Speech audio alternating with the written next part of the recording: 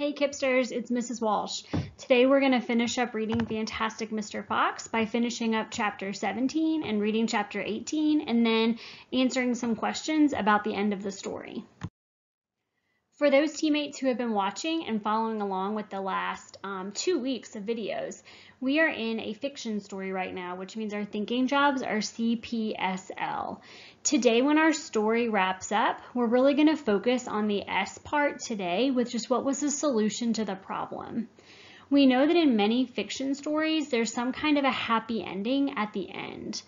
Our story has already been really different from other fiction stories with all of the different problems and solutions. So today we're going to do some thinking about what was the ending of the story and was it a happy ending or not for the characters. So our opening questions today are, I want you to think about what would be a happy ending for the fox? What would be a happy ending for the farmers? And do you think that all the characters have a happy ending? So when we think about all of the events in our stories that have led up to this last chapter, what would a happy ending look like? And do we think that it's possible for all the characters to have a happy ending? You can pause this video and think about that question yourself, and then we'll pick up and continue from there. In the second half of chapter 17, the characters in the story are going to give a toast to Mr. Fox. I wanted to go over what the word toast meant before we read that part of the story.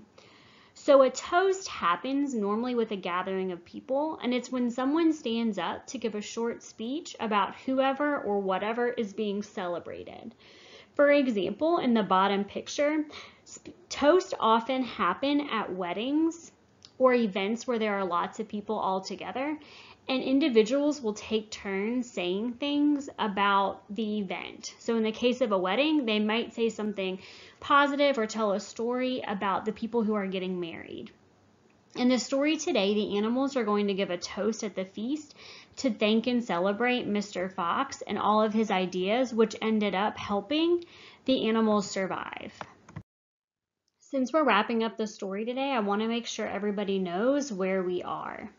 So far in the story, most of the chapters have been about the farmers trying to get and catch Mr. Fox and his families. It's also been a lot of Mr. Fox and other animals who live underground trying to feed their families and stay safe and away from the farmers. In the story, we've talked about this, how there are lots of very small problems in the story, but they all go back to the largest problem, which is Mr. Fox trying to keep his family safe and from being caught from the farmers.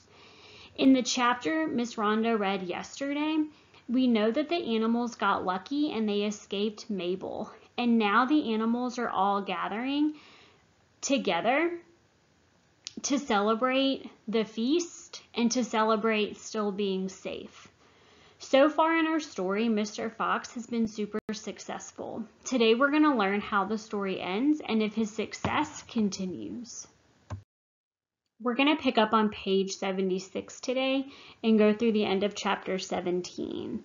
So as we're ending this chapter, I want your focus question to be, what has Mr. Fox done to solve his problems throughout the story? The animals are going to touch on a few of the actions so far in the story that have led them to the feast and led them to being all together. Well, let's get started. My darling, cried Mrs. Fox, jumping up and hugging Mr. Fox. We couldn't wait. Please forgive us. Then she hugged the smallest fox of all, and Mrs. Badger hugged Badger, and everyone hugged everyone else. Amid shouts of joy, the great jars of cider were placed upon the table, and Mr. Fox and Badger and the smallest fox sat down with the others. You must remember no one had eaten a thing for several days. They were ravenous. So for a while there was no conversation at all. There was only the sound of crunching and chewing as the animals attacked the succulent food. At last Badger stood up. He raised his glass of cider and called out, "A toast! I want you all to stand and drink a toast to our dear friend who has saved our lives this day, Mr. Fox."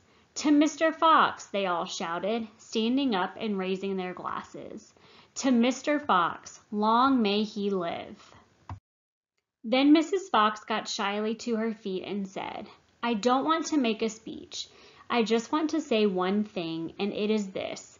My husband is a fantastic fox." Everyone clapped and cheered. Then Mr. Fox himself stood up.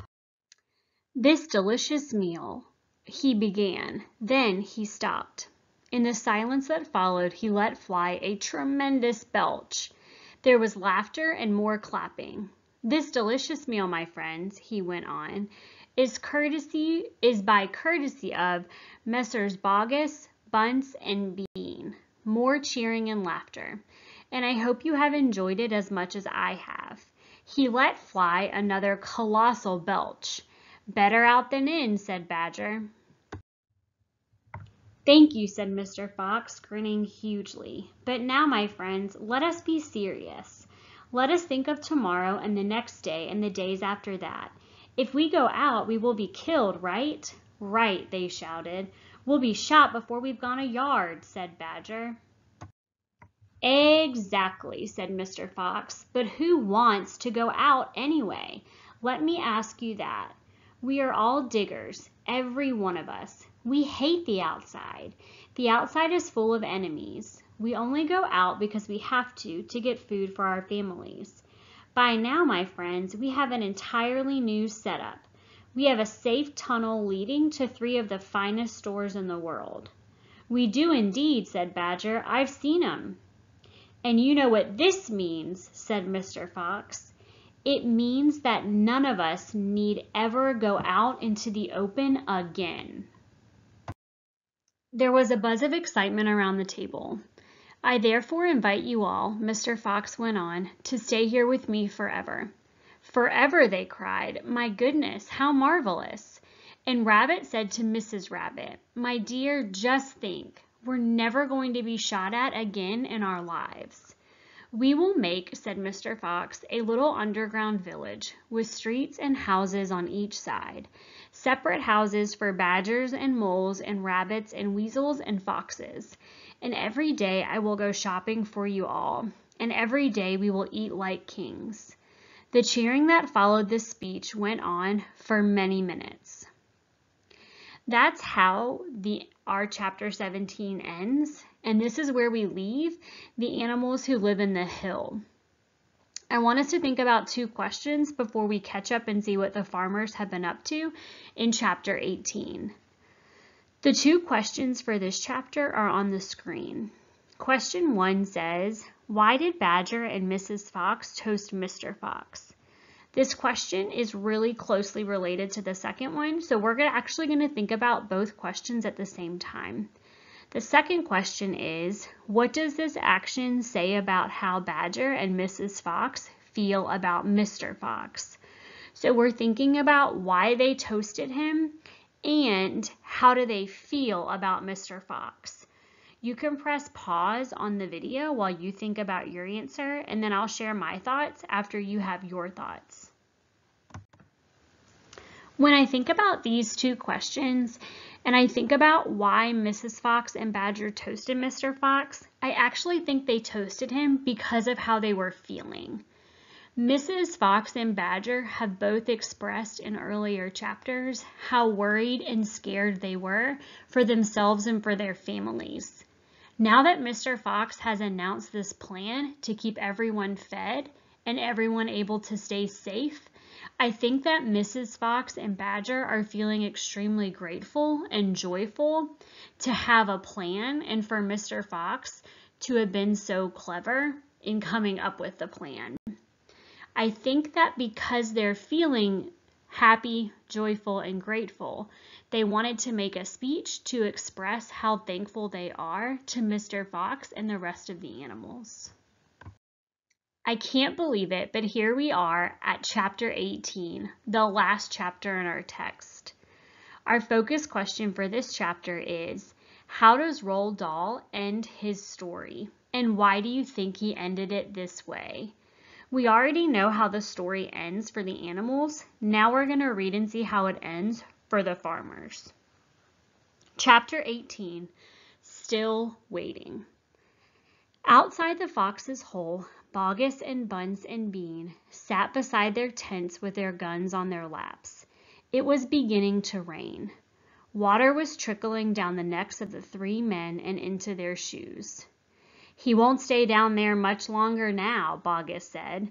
"The brute must be famished," Bunce said.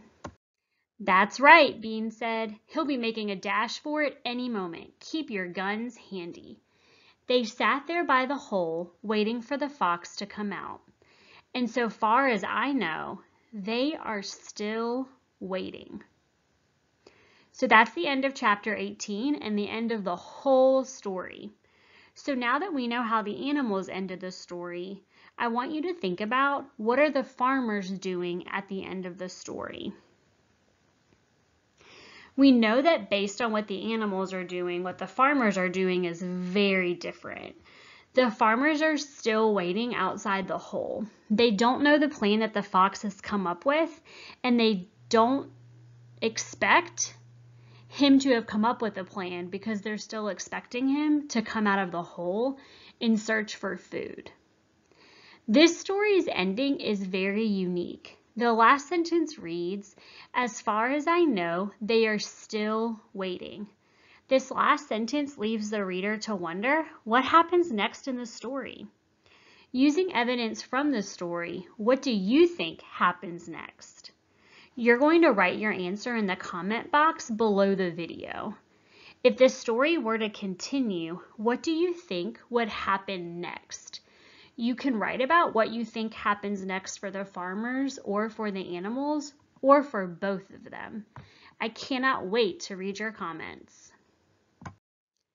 Now that we have finished Fantastic Mr. Fox, I want to give you a little bit of information about our next text. The next text is The Watsons Go to Birmingham. This is a really great historical fiction story that we're going to read for the rest of the week. Tomorrow, Miss Outlaw is going to do the 3rd grade ELA video to give us some background information about the story and life in the South during the 1960s, during the Civil Rights Movement.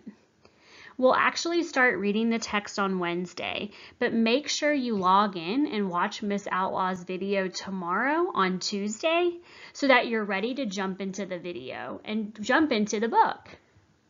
See you guys on Wednesday.